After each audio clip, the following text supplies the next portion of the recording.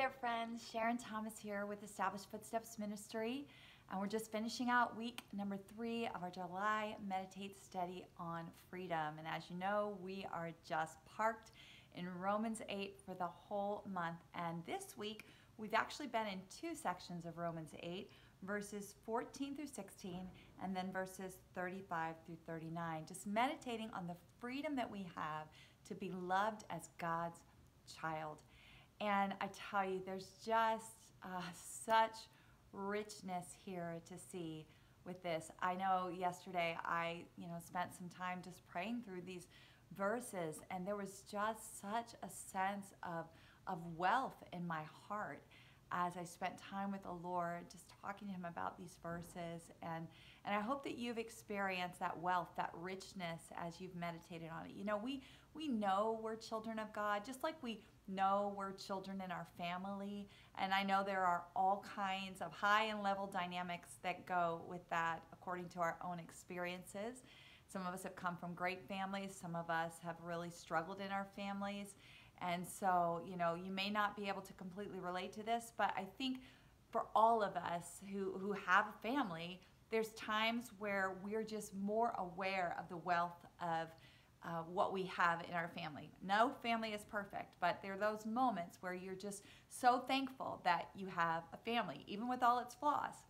And just like that, in the body of Christ, as we now live in the law of the Spirit of life in Christ Jesus, I think there are times that we just need to have a moment and we realize and get that fresh perspective of how valuable it is to be free to be in the family of God and to be loved as His child. And that's been our focus this week.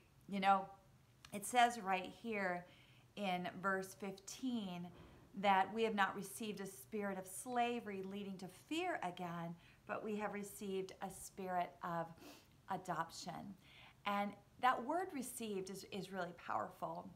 Some of you may know this, some of you may not, but both of my own children are adopted. And so I have a very personal life experience with the journey of adoption. And I've also, because of that, gotten to know many people and interacted with a lot of stories of adoption over the years. But one of the things that was so profoundly made aware to me when we were walking through a hard season with one of our children, somebody said this to me and it just hit me so hard. They said, God has adopted us, but we have to decide if we want to be adopted, right? So God has given to us that spirit of adoption, but we then have to decide if we want to really be in the family of God. The offer is there. And for every parent who has adopted a child, there's that love, there's that pouring out of just the spirit of adoption, of you belong here, you are ours, you're a part of this family now. But there comes a time in that child's life when they have to reckon with that on their own, and they have to decide, do I want to be in this family? Do I really want to identify and receive what has been given to me? Now, Paul speaks here as if we have made that decision, that we have received. That it's not just that adoption has been offered, but we have received because we are now in Christ. He's talking to believers who are in Christ, who are living in the spirit of life in Christ Jesus. And so some things are assumed here. And so he says, you've not received a spirit of slavery leading to fear again, but you have received a spirit of adoption by which you cry out, Abba, Father. It's that very personal and intimate relationship with your Father. And so there is a depth of love here, and that's why we coupled this with the verses at the end of the chapter that speak so profoundly about the love of God and how nothing will ever be able to separate us from it. And really, as I was meditating even just on the whole of Romans 8 this week and have been all of month, I'm just reminded again and again that this chapter really moves forward and backward. And we're even going to talk about some of that as we finish out today. But, it begins with this knowing that there's no condemnation, and that takes us to a place of just being in the love of God. And yet it's being in the love of God that can take us to the place of realizing we're not condemned. And so it just works all together, forward and backward, just covering us all around in the love of God, in the spirit of life in Christ Jesus. And it's just so good. That's why we're staying parked here all month long. But I want to share with you about 4 years ago, I think, I hit a really low point in my life, and God did some really good work in my heart during that time. But one of the things that He worked so much in my heart is just establishing in my heart and in my mind, in my soul, that I am His child and all that that means. And during that season, I really came to learn how just core level that is, how important that is. When we know that we are a child of God, it just breathes life into so many things. It allows that spirit of life in Christ Jesus, that law, to just permeate every part of our life. But when we don't know that, it really almost just puts a dam in a lot of places to where that can't flow out because we are struggling and we're living in a place of slavery. Praise God, we have received the spirit of adoption. And my prayer for you is that you have. But if you're struggling in your life as a believer, and that's not to say that I don't ever struggle anymore, but I'm telling you, it made such a difference for me to come into this place of being a child of God, not just having that, but knowing it, being convinced of it, and living in it, and being able to just on a daily basis cry out to my Father that I know. And if you have not experienced that yet, I would encourage you, even in this week while we're meditating on these verses, that you cry out to the Lord and you say, I want to know you more as my Father. I believe there's something missing that I haven't really gotten a hold of yet. My mind hasn't been set yet to understand and to be convinced. And I want to know that in greater levels. I know that as the days and years wear on, I'm going to come to know that in greater levels too. So in no way am I saying I have arrived, but what I want to share with you is that God did a work in me regarding being a child of God that healed and set me free in so many areas. And that's the truth of what we want to talk about today, is that when we know that, freedom can just permeate into so much of our lives. It's so good. One of the things that I had you do this week in your Ponder experience was to really compare what it's like for a slave versus what it's like for a child. A child in the house versus a slave in the house. And we looked at that from several different angles. And I want to share with you 7 things that I really came away with from all of that meditation that we get to experience. We have the freedom to experience as we are children of God. First of all, I would say worth. When we know that we are a child of God, there is a freedom to know that you have worth just intrinsically. That God Himself, the creator of the universe, has given you worth. When you're a slave, then you don't know that you're worth anything. Your worth is based on what you do, not on who you are. But when we're a child of God, we're a child of God. We belong to Him. And He created us, and He has adopted us. He has chosen us. And there's worth that is just breathed all over our lives in that. And there's such a freedom. There's such a freedom. Each one of these things really leads us to experience the freedom from fear. And that's why even verse 15 talks about that. For you have not received a spirit of slavery leading to fear again, but you've received a spirit of adoption by which you cry out, Abba, Father. You're free to just know that you have worth and value. Otherwise, there's always that fear of shame, of not measuring up, of not being enough for love. And yet we know that God has already dealt with that. We have worth. The second thing would be belonging. When you're a child of God, you live in the house. When you're a child in a family that's healthy, you know that you belong. Now, there's always things where we feel like, oh, I'm a little different than my siblings or my family, or, I think we all go through that black sheep syndrome sometimes where we feel like, am I just like the odd man out here? I know I have in my own family, but we all have those quirks and things like that. But, and even in the family of God, I mean, there's going to be places where we feel like, hey, I'm different than, but there is that sense of belonging, like you belong here. You're supposed to be here. You're not isolated. See, when you're a slave, you're always going to be timid. You're always going to be on the outskirts. You're going to know that you're there because you are there to serve a purpose, but if your purpose wasn't needed, that you wouldn't belong. But as a child, you just belong. You just are a part of the family. I mean, how many of us know that in every family there's just quirky people, right? And yet we invite them anyway. They're involved in the gatherings. They're all there because we're family. You just belong because you are family. And as a child of God, there is that sense of belonging. Without that, there's the fear that they're not going to want me, that I don't have a place here, that I'm going to be all by myself. But no, in the family of God, as a child of God, with Him, you can know that you belong. That permeates, that freedom, that love, to be loved as a child of God just permeates into all of those questions and those fears of not belonging, of being rejected. We don't have to experience that. Now, we might feel that way sometimes when we're around other Christians, right? I know I certainly have. Many times I've felt very alone in a crowd of my brothers and sisters in Christ. And I imagine you have probably felt that at one time or another too. And I've had many people share that with me over the years. We're talking about the perfect love of God.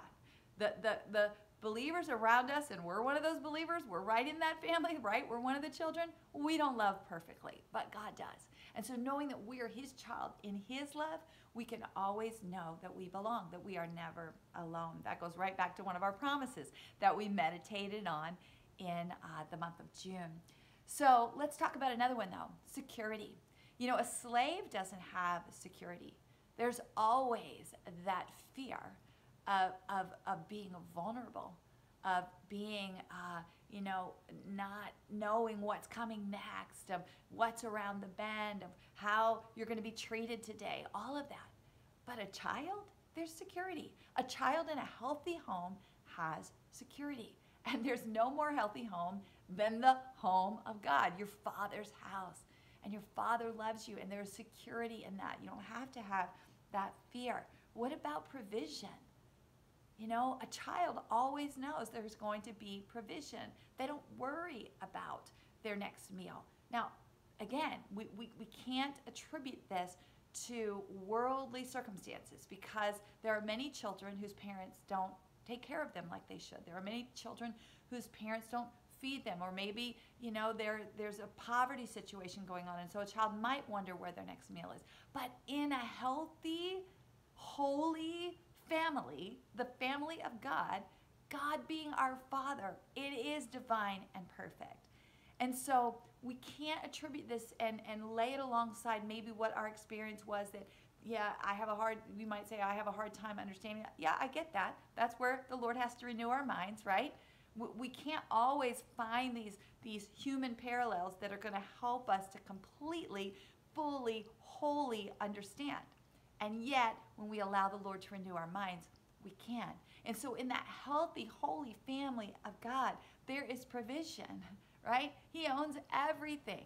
He's not going to, not have enough to buy or forget about what we need. There's always provision. That seeps into so much fear. Now, for a slave, they're not going to know that. They're not going to know that. It's always going to probably be based on performance. And then there's a fear of, can I do it good enough? And so then if you're living like that with God, you're always like, well, I sinned today. I messed up today. God must not want to give me my dinner tonight, right? He must not want to give me the peace, the joy, the righteousness that I need today. But see, it's not like that with God. We have that provision always, and that security. So we're not in that place of fear. This knowing that we're a child of God, loved unconditionally by Him, also takes us right into that unconditional love. So that on those days where we're just the naughty child, where we're the brat, where we really have been the problem child that day, God loves us unconditionally. And in a healthy family, a child knows that. A child knows, yes, there's discipline. Yes, there's things that may be consequences that come, but there's never that sense of rejection where you're not loved because you did this or because you're like that. There is always a sense of drawing you in when you're a child of God. There's freedom there. There's so much freedom to know these things, to know that we have worth, that we belong, that we're secure, that we have what we need, that provision, that unconditional love. Two more things here. Protection. A child in a healthy, holy, godly home is going to know that they're protected. And that's so in the world, when that does happen, and I pray that has been your experience, it may not have been, but in the family of God, we can know that for sure, that protection of God. That even in the places where in our natural self we feel the most vulnerable, as we remember and allow the Spirit to bear witness in our heart, just like verse 14 says, that we are children of God, there is that sense of protection. The mighty warrior, God himself, is our Father. Yet a slave wouldn't know that. And so there would be all kinds of fear of the vulnerabilities that lurk in the corners, right? And in the future. And that even takes me to the last one. And that would be a future. And I say last one, I think there's many more, but there's only so much time, right? For me to do this video, and I don't want to go on and on and on. And so you probably came up with some other things as well, and I did too, but these were the 7 I wanted to share. So this last one, a future. You know, for a child that's in a healthy, holy home, you know, the parents make provision for their future. How are they going to learn? How are they going to grow? How are they going to become all that God created them to be? And as we are children of God, there's not a fear for our future. God has a good plan. Every godly, righteous parent has a good plan for their child. Even with our mistakes and, you know, messes and things where we get that mixed up, we have a good plan for our child. How much more God, as we are in his family? He has a good plan for us. He has a plan for our future, so we don't have to be in fear of the future. And the hopelessness that comes with that. That would be a place for a slave. We haven't received that spirit. We're not living in that law anymore, that law of sin and death where we had to be a slave to sin. And then all the death of sin came with it. No, we are living under the law of the Spirit of life in Christ Jesus. And oh my goodness, how it sets us free to know worth, belonging, security, provision, unconditional love, protection, and a future, hope for the future as we live in the freedom of the love of God, knowing that we are his child. That's why, as we go over to verses 35 through 39, we can then say, I'm convinced nothing is going to separate me from the love of God. And I would ask you, I have to ask myself, am I convinced? And in the times when I'm not, I have to come back to what it says here in Romans 8. I have to cry out to my Father, and I have to set my mind on the Spirit so that I really can live in the Spirit of life of Christ Jesus and allow him to raise up my mind and my thoughts and my heart to a place of knowing, of being convinced. Allow him to bear witness in my heart that I am a child of God. You know, the pieces of Romans 8 are so intertwined. And maybe you're seeing that just like me. In fact, this week, the Lord put this thought in my heart. And I want to read it to you because I wrote it down and I want to get it just right as I do. So it says, you can't experience freedom from condemnation unless you know you're a child of God. But flip that over. You can't live freely as God's child unless you know you're not condemned. Do you see how these things are intertwined? Do you see how they go backward and forward like I was mentioning earlier at the beginning of the video? Let me read it for you again. You can't experience freedom from condemnation unless you know you're a child of God. See, if I don't know I'm a child of God, I'm always going to be going back to that serving, slaving mentality that's going to lead me to fear. But then I flip that over. I can't live freely as God's child unless I know I'm not condemned. So I've got to allow the Lord to renew my mind and raise up this new spirit of life in me, to live in that, to walk in that, to live free as a child of God. You know, maybe even as we've been talking through all of this, you've struggled because you come from a family where there is so much brokenness, there is so much strife, there is so much miscommunication, there is so much hurt and pain. I mean, maybe you have family members that you're not even communicating with today. And I get that. I see that. I've experienced pieces and parts of that. Thankfully, for the most part, I come from an amazing family. And I married into a family that's pretty strong as well. But, you know, I'm just like anybody else. And I struggle with things and hurt and have, you know, grievances and all of that, and had to work and learn through things. But, you know, I've dealt with enough myself. And I've certainly had enough conversations over my 55 years to see the brokenness in the family today. And in fact, I believe the enemy came for the family one of the very first things. I mean, all you got to do is go back to Genesis chapter 4. I mean, it's only one chapter later after the first sin, and one of the brothers killed the other. Cain killed Abel. You know, there was so much strife, there was so much jealousy and misunderstanding, and it has only gotten more and more and more pronounced over the years. So maybe you're listening to this and you're just having a hard time identifying, because you are in such a place of struggle with that still in your heart. I want to encourage you with this. You know, the family in and of itself was created. The family was created by God, but in and of itself, as the family has, you know, just been perpetuated over and over and over throughout all the generations, being, like it says here in verse 36, led like sheep to slaughter, because death is all around us, the death of sin. It's just gotten more and more pronounced as far as just broken, and so that's the family that's living under the law of sin and death, condemned to just it always being that way.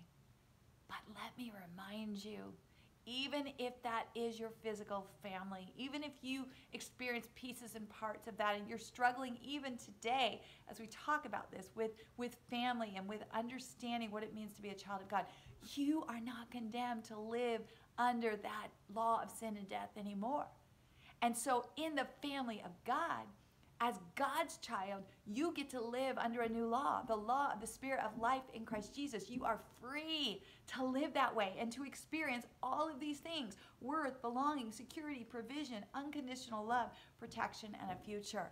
So do not allow the enemy to pronounce any of that over you, as that's the way it's always got to be. And ask him to redeem your family and watch him work.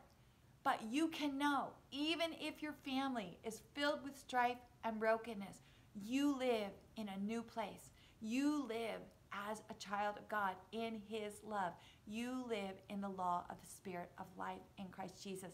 And that has set you free to a whole new way of living. And you know what? God might even want to use you. In fact, I know he does, to bring redemption into your family as you live that way. And they begin to look at you and say, what is it about you that you have that security, that you're not afraid? See, all of the brokenness that comes in families comes from fear, because we don't know that we're a child of God. But when we do, that's when the love can flow, because it's the love of God flowing into us that then we share with others, and we can love in more divine and holy ways. We won't ever get it perfect until we're in heaven. And oh, I long for that day. I long for that day. And I have the freedom to know that that day will come, that that's my future, and you do too. But until that time, let's live the best we can in the Spirit of life in Christ Jesus. And part of that is living free, knowing we are a child of God. I hope you're encouraged by that. I'm so encouraged by it. It's life-changing to know that you're a child of God. It seeps, it permeates into so many places of fear, so many places of brokenness and sin. Oh, to know that we are a child of God, and we are free to live in his love as his children.